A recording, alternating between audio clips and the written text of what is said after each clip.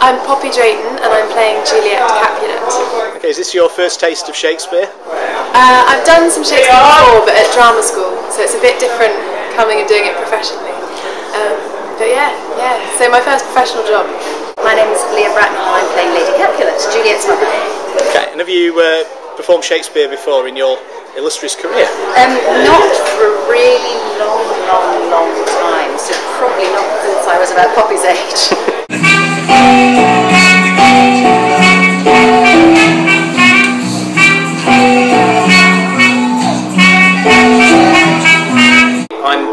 And I play Tybalt in the show. And tell us a bit more about the character of Tybalt. Well, he's basically a very angry young man. He's kind of the second in command, or feels he's the second in command of the Capulets, and he's Juliet's cousin, and he causes all the problems in the show, really. So he's very anti-Romeo getting with Juliet. He certainly is, yeah. So much so that he decides to issue a challenge to a fight to the death about it. So, yeah. Okay, so you have to do an actual fight scene. Yeah, lots of fighting. Great fun. There's about 3 fight scenes in the show, 4 fight scenes in the show, and I'm in 3 of them.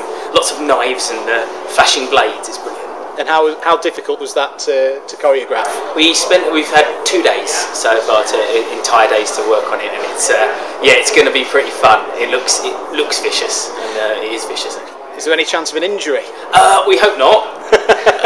But maybe, if that's what the audience want, a bit of blood, yeah, come along, you might get some. Hi, my name's Nicola Bladman, and I play the nurse. How long was it from initial audition to actually starting on the stage? I auditioned in April, and because I have a base in France and a base in New York, so I came over from France in 21st of April when I auditioned, and the following week I heard I got the job, and I think we started in June the 7th, I think we started, or a little bit earlier, so a couple of months.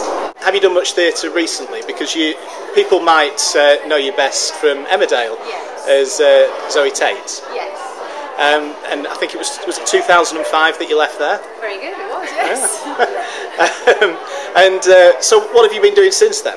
I deliberately went back after doing Emmerdale for so long. I went straight back to the theatre, and I did a couple of plays back-to-back, 2 long tours, and since then I've done a mixture of both. And is this your first taste of outdoor theatre? Yeah, it is, yeah. I've never done anything kind of, without walls around you, so yeah, it's really exciting and really nice. And it's because Shakespeare's so expansive on its own, it's nice to kind of have no walls and just let go, really. And is the direction different, where you're not facing a central audience, but there's an audience all around you? Does that take any different skills as an actor? Yeah, I mean, you have to kind of constantly have to be aware of like what percentage of the audience can see you, what you're kind of giving to each side, and also you have to kind of act with your back in a way. You have to kind of make sure that the audience behind you can still kind of read what you're doing just through your back. So it is a challenge, but. So what was it that drew you to this production in Stafford? Well, I said to myself at the beginning of the year I would really like to do a Shakespeare play, because I have not done them for many years. And this opportunity really came up, and Romeo and Juliet is one of my favourites, as it is probably for many people. I've heard such good things about the Stafford Festival Shakespeare. I know friends of mine have worked here, and I haven't been disappointed so far. So how excited are you about the opening night? I'm loving it. I'm really looking forward to it, really. And also the gala night as well, because we didn't really know about that until last week, that there's also the mayor's coming. But yeah, I'm just hoping the weather's going to be good, because if it's like this today, which is fabulous, it really is lovely.